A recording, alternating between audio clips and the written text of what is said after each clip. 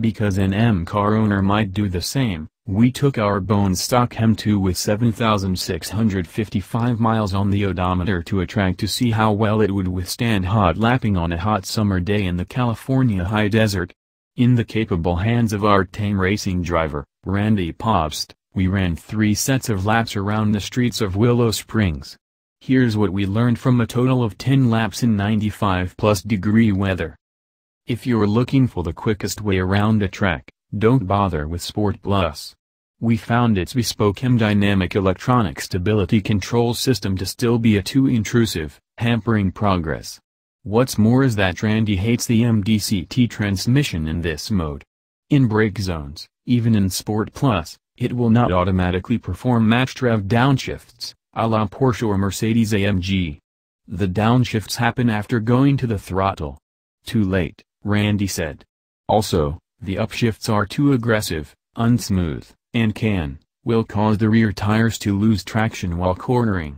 The best lap in this mode was an angry and frustrating 1:26.35.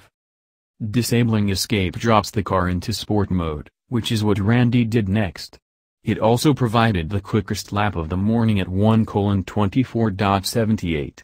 Convinced he could eke out even more time by telling the transmission when and where to shift, Randy finally tried sport, escape off, manual shift mode. Unfortunately, the best lap he could muster was a 1:25.14 because we found a measurable drop in engine output as it heated up. We know this from looking at the telemetry that showed the M2 wasn't accelerating as quickly nor reaching the same max as it was earlier in the day.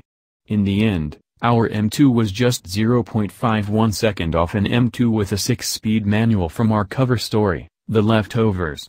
Same driver, same car, but a different transmission and a different day. What Randy liked about the M2 was the N55 engine's utter lack of turbo lag. This is especially interesting because it features a single, twin-scroll turbocharger compared the M3/M4's S55 twin-turbo. The M2 puts the power down very well, much better than the M4, he said.